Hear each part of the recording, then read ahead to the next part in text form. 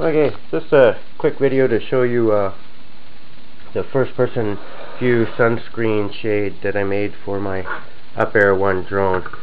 You see I made it out of some cheap cardboard, old shoebox as a matter of fact, and I made this mount to hold my camera. As you can see, I'll just take this guy and put it right in there.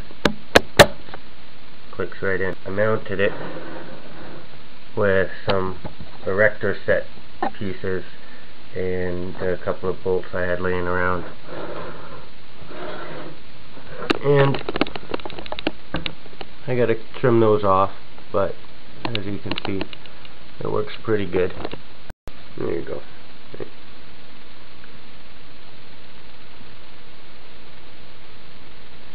It's hard to hold everything together so you can get a good view. There you go.